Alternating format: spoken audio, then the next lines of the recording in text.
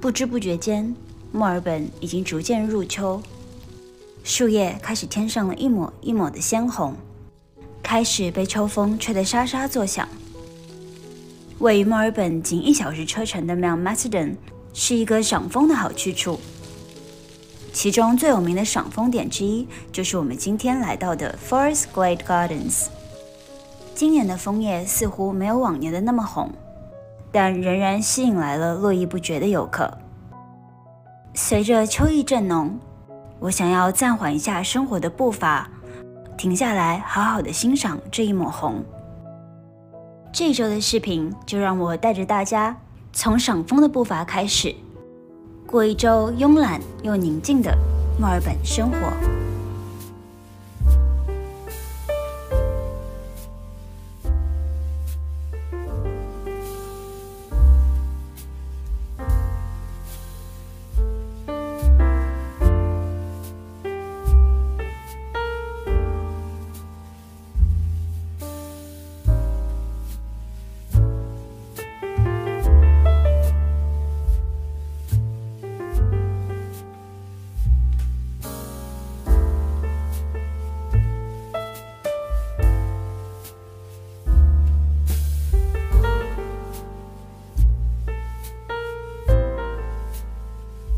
今天是长周末，我们刚刚去Mt Macedon那边的一个公园赏枫，人超级多，比我想象中要累因为它整个花园还挺大的，走了一整圈大概1个多小时，气喘吁吁。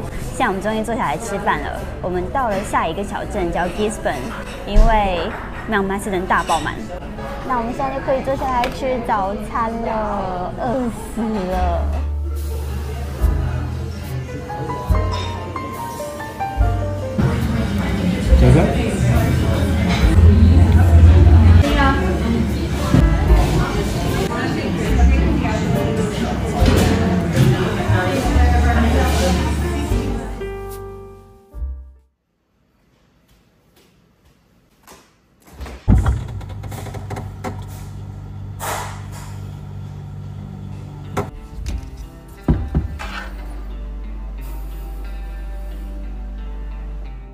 点吃的，买点鸡肉、鸡腿肉，这个去皮鸡腿肉，买2盒。我要做一个日本咖喱，这个热干面巨好吃，给大家种草一个，伙食搞定了。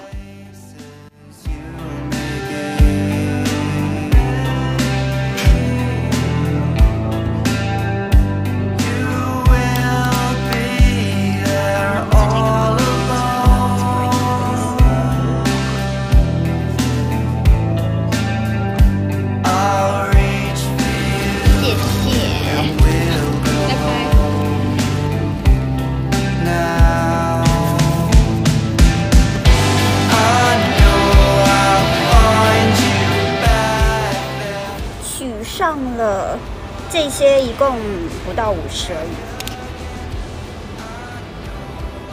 感觉就像是带一点点蜜桃口味的奶茶，我可能会更推荐他们家那个气泡水。那我今天就做一个日式咖喱，用这个鸡腿肉。日式咖喱就真的是零失败，没有手可能都能做，而且超好吃。我现在就只有刚刚买的鸡肉，还有1包土豆，当然还需要这个咖喱块。如果家里有淀粉的话就最好，没有也 OK。我们要先煮土豆，就拿一个漂亮的锅子，盐水煮就好了。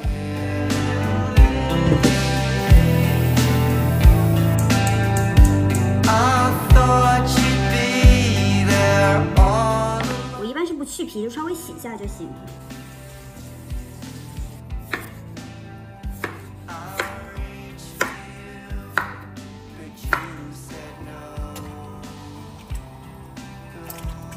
在等待这个土豆煮熟、煮酥的这个过程呢，我们就可以把这个鸡肉洗一洗，然后大概炒熟，不用切了。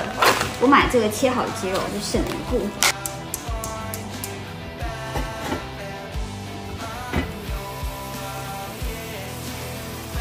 这个粉红色的锅子其实我买了特别后悔。因为当时买的时候就是觉得很好看，又可以搭配那个圆的锅子，但它好难用哦。我后来发现它超级粘锅，所以加一点盐，把这个鸡肉先炒熟。现在这个鸡肉差不多熟了，我感觉。然后我就要把它一点一点的盛到那个大锅子里，因为它这个锅子的自重重到令人发指。我觉得这个锅子大概有10公斤。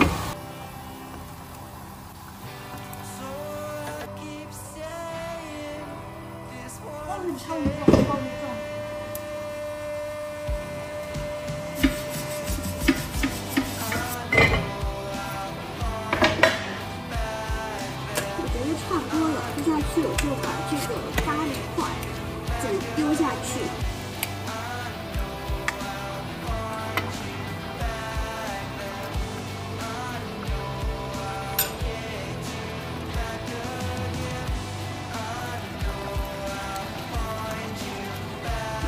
定了。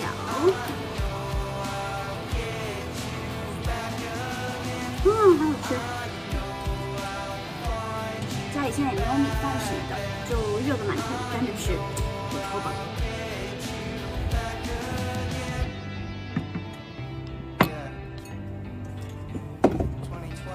真的超好吃。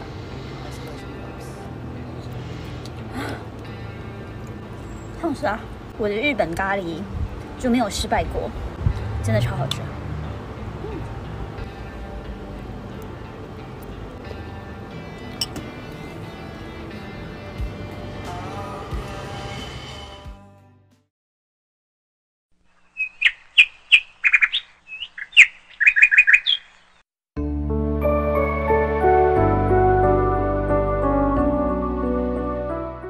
这一周的兴趣课，我来到了一间艺术工作室，花大半个下午的时间上一节零基础的油画课。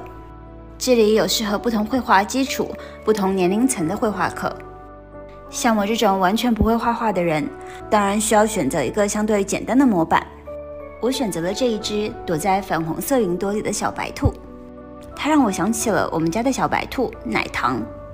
那又是一个温馨却带一点悲伤的小故事。奶糖是一只不知道从哪里来的小白兔，似乎被之前的主人抛弃了。它误打误撞地走进了我们家的后花园，连着几天都看到它的身影。之后帮它寻找主人未果，于是奶糖就正式成为了我们家的一份子。给它取名奶糖，是因为它是一只雪白的喜马拉雅兔，像极了我们都最爱的大白兔奶糖上的小白兔。奶糖在我们家生活了5年，直到有一天，毫无征兆地去了蹦星人星球。奶糖是一只特别粘人的小兔子，它的突然离开，让我过了很久很久才平静下来。所以这一幅画虽然很简单，却让我觉得非常的有意义。连续3个小时的专心绘画，也让我更加的从紧凑的生活节奏中放松了下来。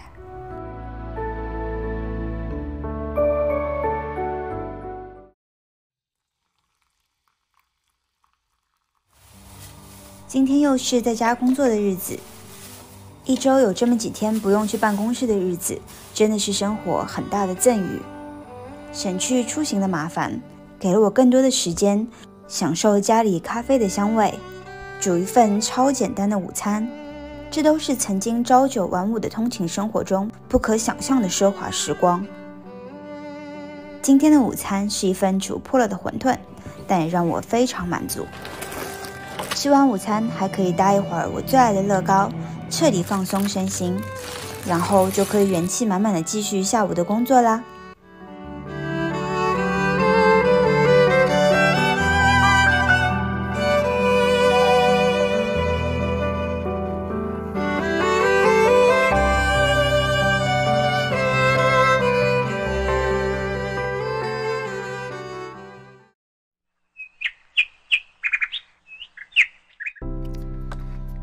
大家的周末都爱怎么过呢？是跟朋友们狂欢聚会，还是跟闺蜜相约逛吃呢？其实有的时候，我最喜欢的周末方式就是什么都不做，坐在阳台上享受一下周末慵懒的阳光，去家对面这家朴实的越南包店，新鲜法棍香喷喷的味道总是让我觉得很安心。便宜却馅料满满的越南面包，又足够让我们饱餐一顿了。回家的路上还会路过一个生鲜鲜花市场，买一束漂亮却又不太昂贵的鲜花，装点生活，立刻就会让整个房间增色不少。鲜花所能装点出来的氛围感，还是永生花所不可替代的。这就是我这周慵懒的墨尔本慢生活。如果你喜欢我的视频的话，请不要忘了帮我点赞加订阅哦，你们的支持是对我最大的鼓励。好啦，那我们下周见啦，爱你们。